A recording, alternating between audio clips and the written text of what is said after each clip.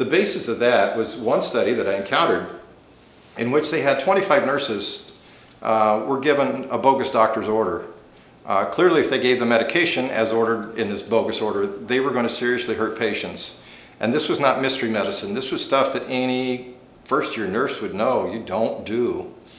Of the 25 who were given the bogus order, 24 prepared the medication to give it to the patient.